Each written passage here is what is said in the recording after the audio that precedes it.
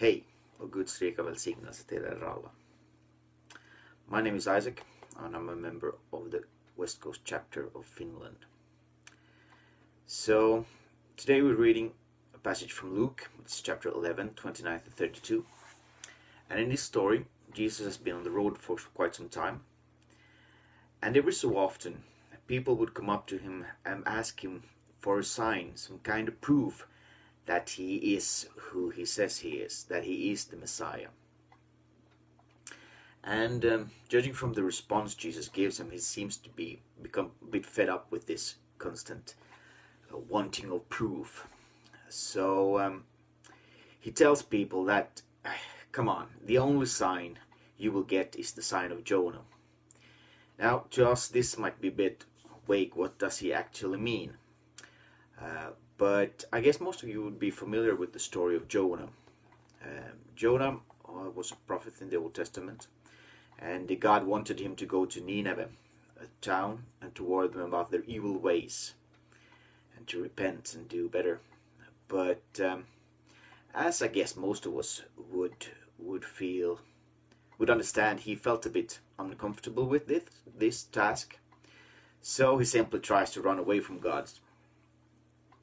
He does so by boat, and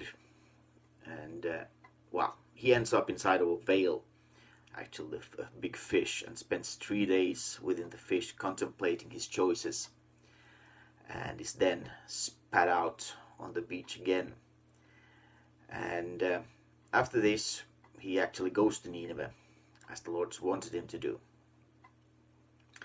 Now, what this story has to do with Jesus is, well, a bit vague, but there is a connection here, because Jonah actually spent 3 days within the whale, and we are preparing for Easter as we speak, and during Easter we celebrate that Jesus died for our sins and then rose on the 3rd day. So there's the similar 3 days here. So I guess that would be the connection between these two events.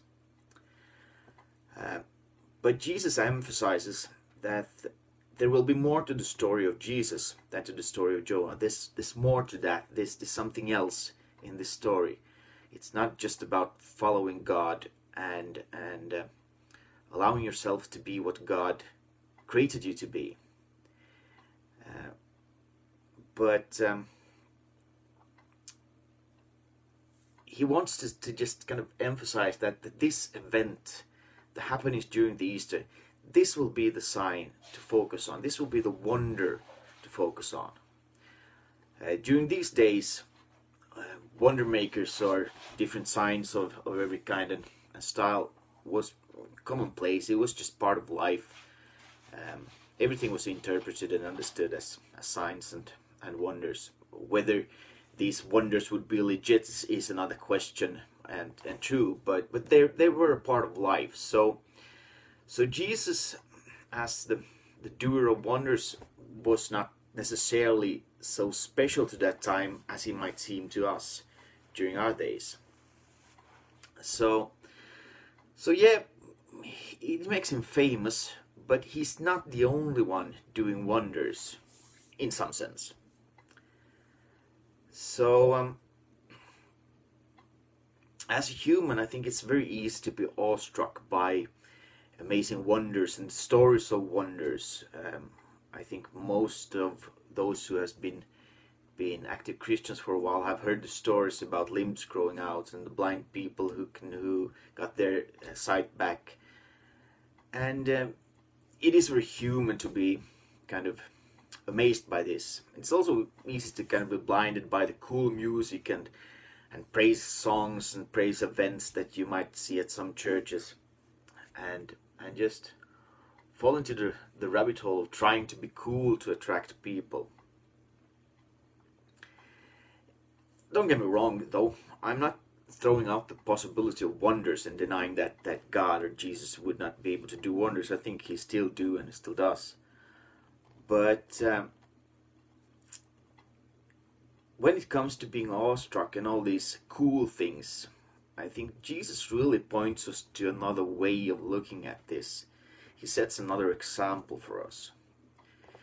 He comes to us as a servant. He got down here among us for about 2,000 years ago, and life was harder than it is nowadays. That's just the way it was. So he did it the hard way. He shared the road with us, and he served us. At the end of the story, Jesus is killed for his teachings, and he takes this punishment because he loves you and me. He wants us to have the truth. And this is the only wonder that really matters. That Jesus loved me and you enough to sacrifice himself for me, for you, for us, for everybody. But consider, in this instance, I think it speaks louder to me to put this on a personal level. It was for me, simply for me. Everything else he's done is, well, icing on the cake, basically. He died for me. Somebody loves me enough to give his life for me. And that, my friends, that is the true wonder within the story. God bless you.